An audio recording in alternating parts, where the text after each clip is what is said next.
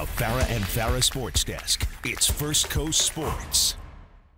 Good evening, First Coast. The FSU Seminoles are having the best season start since 2015, starting 6-0. Their next task at hand, dealing with number 17 Duke. The Blue Devils are 5-1 overall and 2-0 in conference. Head coach Mike Norvell says Duke is a very well-coached team, but can they handle Jordan Travis and the Noles offense in their own backyard?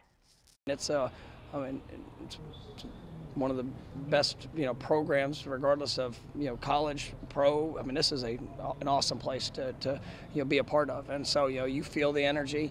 I think our fan base and people around this program have seen growth. There's still a lot of growth that needs to be done and a lot of improvement that has to be done. But, it's a place of expectation, and our expectations are ourselves to go out there and to get better and put the best display of who we are. Our Week 9 Sideline 2023 Game of the Week is taking us to the west side of Jacksonville. That's where the Riverside Generals will host the Sandalwood Saints. Our live coverage starts tomorrow at 5 p.m.